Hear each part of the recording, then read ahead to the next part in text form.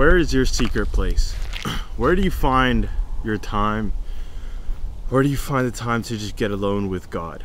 Because, you know, I find that I'm closest, or at least feel the closest to God when I'm in His creation. And I know that's not ideal and practical for everyone else in this world, and that's perfectly fine. Maybe for you, finding your secret place has nothing to do with being out here in the woods or by a lake or by any kind of water, but it's actually just being still and just being with God wherever you can be. Some of you are parents, some of you have siblings, some of you have friends and family members, and you just can't find that time to just get alone with God. I encourage you to really seek out that time, to pray and ask God, give me some time so I can seek you and be just by myself. I just want to read quickly from Psalms 23, because it's been really, you know, hitting lately, I guess you could say. It's been really good and really good to see it. As we look into Psalm 23, keep this in mind. This first line is so important. The Lord is my shepherd. It's so important to understand that God is our shepherd, that God is the one who is here with us. No matter where you're at, like car, bathroom, bedroom, in the woods, 1,000 miles away from home, God is the one who is there with you. That's what He promises at the end of the Gospel of Matthew, that He will go with us to the ends of the world, that He will be with us, that the Holy Spirit is our comforter and our helper, and that no matter where we go or what we do, He'll be there with us and He'll never leave us nor forsake us. So in Psalm chapter 23, it says this: the Lord is my shepherd. Understand this, that He is my shepherd.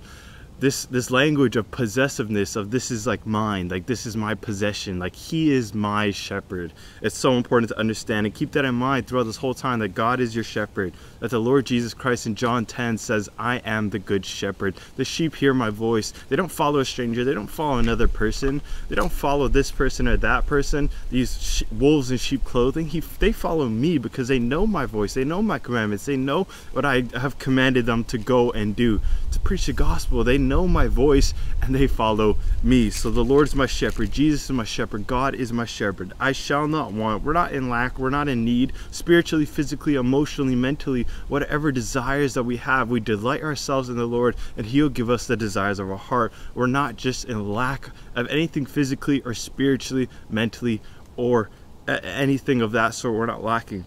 He makes me lie down in green pastures. He leads me beside still waters. The water's pretty still out here, guys. It's iced over. Like the camera right now is on ice, like on ice on a lake. And I'm not worried about it falling because, I mean, there's a guy over there and he's ice fishing, so it's not gonna break, it's fine. But He leads me beside still waters. Again, we don't need this physical place of still waters. God can create places of still waters and green pastures wherever you're at. Like, you can have kids and they can be yelling and crying and screaming, and you can find peace in that very moment because Jesus is the Prince of Peace. It's not about God changing the situation or God doing this or that. It's about Jesus with you right now. Currently where you're at, Jesus with you. God with us. Emmanuel, God with us. How wonderful it is that no matter where you're at, no matter where you find yourself at, God is there with you, and He can make you lie down in green pastures. He can bring you by still waters. He can find that peace for you, and that He will be your peace with you in that current moment. How wonderful is that? Because we live in a chaotic and crazy world. Things are happening left and right. Threats of war, of famine, earthquakes, all these things that Jesus said would happen before His coming back. Jesus is coming soon, and we can find peace in that and hope in that. We look to our Savior, our Lord Jesus Christ coming back, and we can find peace in Him and Him alone. And then it goes on to say, He restores my soul. Imagine that He restores my soul. We're in verse 3. He's the one who lifts my head up. He's the one who, when I need refreshment, I don't go to my phone, even though I have a bad habit of doing that. What I need to do is run to my Savior, run to my Lord, the one who can restore my soul, my shepherd, who can actually change things.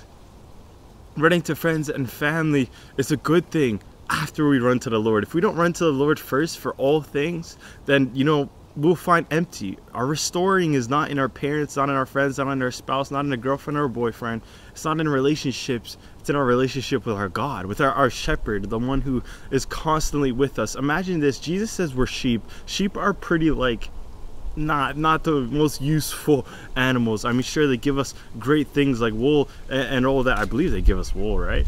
But regardless, they give us great things, but they don't have like survival instincts. They don't have like they need still waters, they need green pastures, they need a shepherd to protect them from outside things, they need people to lead them. They're not the greatest survival instinct like a lion or like a tiger or a cougar.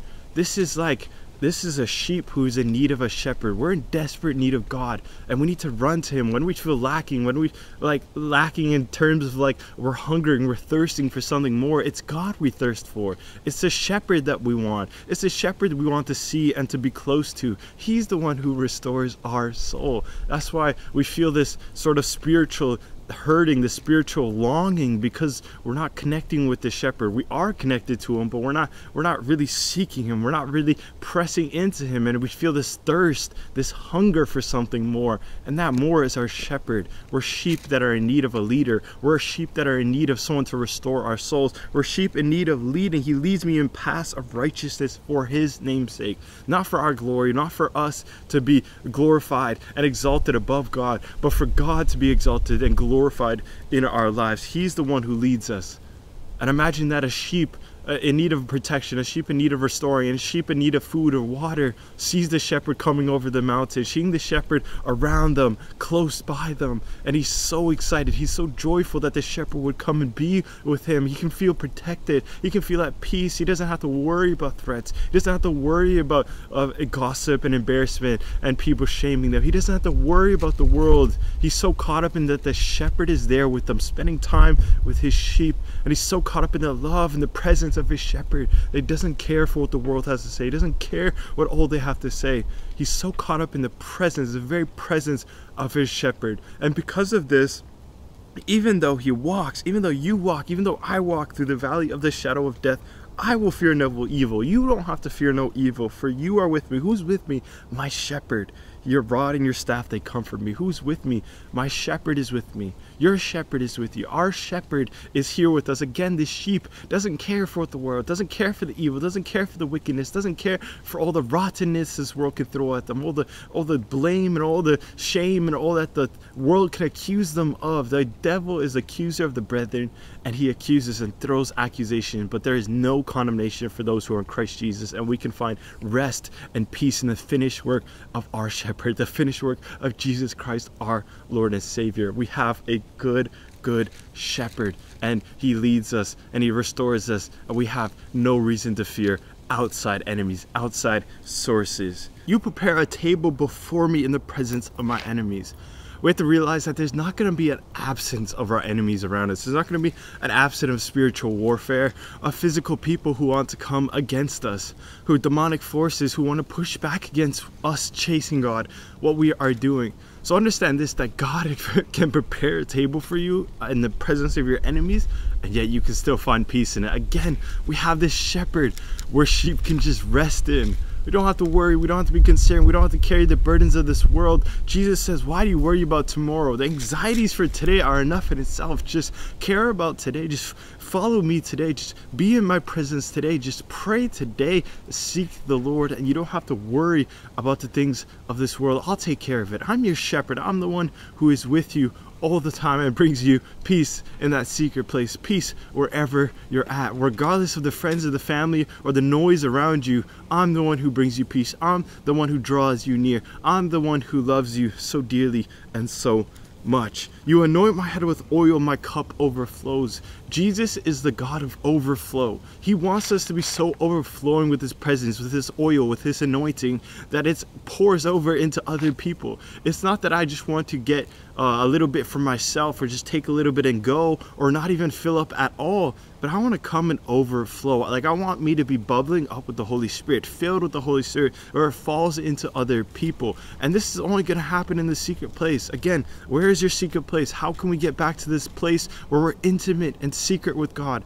I believe God wants to raise up people, a generation of people who want to be intimate with God, and not so much just about the camera and the phone camera and the microphone and the just being out here, but more so people who genuinely just know Jesus deeply, people who just seek God for themselves. It's not about what this person says or what this person thinks, but they're just willing to go all out for Jesus, even if their own family criticizes them. There's another verse in chapter 27 of Psalm where it says, even if my father and mother forsake me, you will take me in. It's this beautiful, for my father and my mother have forsaken me, but the Lord will take me in. Psalm 27 verse 10. It's so important to understand that even if the world, or even if our own family or friends despise us, hate us, turn their backs against us, we have a good shepherd that overflows in our lives, and we can pour that out into the other people around us. Holy Spirit. Sorry, the water, the ice just cracked and just got me for a second. But it overflows in our lives and goes into the people around us, and it's just awesome. This beautiful sight of I can be so filled with Jesus that people could sense it when I come into the room. When I open the door, walk into the room, not for my glory, again, it's not for my name's sake, it's for his, that they can experience the presence and the peace of God. When the world is trembling and the world is falling apart, they can look to us, Christ in us, the Holy Spirit in us, and be like, this person's so at peace, I want what they have. Like, the world is falling, is shattering before me, I feel like the world's collapsing, and this person's so steady. Why are they so steady? It's because they have a good shepherd. It's not because of them, or they went through some self-help and self-care and they just took care of them. They look to a shepherd that was there. They look to a shepherd who took care of them. They look to a shepherd who loved them and was with them. That's the beauty. That's the whole beauty of it. We have a shepherd that we can rely on, that we can look to, that we can find peace and we can be grateful for, and gratitude, show gratitude towards, because whenever the shepherd is with us, which is always, no matter how I feel, he's always with me. That's what he promises, that God's promises is faithful and true. Because he's faithful and true, I can stand upon his promises that he is there with me all the time, and I can be steady and at peace at all times. Surely goodness and mercy shall follow me all the days of my life. This is verse 6, ending it off in Psalm 23, verse 6, and I shall dwell in the house of the Lord forever. How beautiful is that? Even on the bad days, even when things don't look good, even when things look like they're really just not going the way you want it, you're maybe sad, maybe just different things, surely goodness and mercy shall follow me all the days of my life. How beautiful is that? We have to believe this even on the worst days, the terrible days that we feel, the days where we don't even want to get out of bed. Say to yourself, surely goodness and mercy shall follow me all the days of my life, and I shall dwell in the house of the Lord forever. God promises us salvation. He's given us his Holy Spirit as a guarantee, as a seal for our salvation, that he is coming back to receive us. He is coming back to take us away. Jesus said in John, I believe 14, when he says, I am the way, the truth, and the life, before he says, I am going to prepare a place for you, which means that I'm coming back to come and get you so that you can be with me where I'm at. God has reconciled us. Jesus has reconciled us to the Father so we could be with God for the rest of eternity, that God would dwell amongst his people. Just as he dwells with us right now, he's going to dwell amongst us and be with us and dwell with us. How beautiful is that? And now I can know that each and every day I've been promised salvation by grace through faith, and that I have goodness and mercy, the love of God chasing after me as a mountain goat leaps over these mountains and hills and rocks, and he climbs the mountains so effortlessly and bounding up. So we can picture God pursuing us each and every day, not from a distance. He's not standing a million miles away in a different galaxy. He's here with me right now. So I pray right now that you find comfort in the Holy Spirit, that you find comfort in your good shepherd, the Lord Jesus Christ. He is the one who said he is the good shepherd. Read Psalm 23, read John 10. See who your good shepherd is, that leads you and guides you in paths of righteousness for his name's sake. The one who restores your soul, who makes you lie down in green pastures and leads you beside still waters. He is your shepherd. You shall not lack. You shall not want. God bless you. Find your secret place with God today and consistently be with him on a daily basis. He loves you and he's there for you. He is your shepherd all the days of your life. In Jesus' name, amen.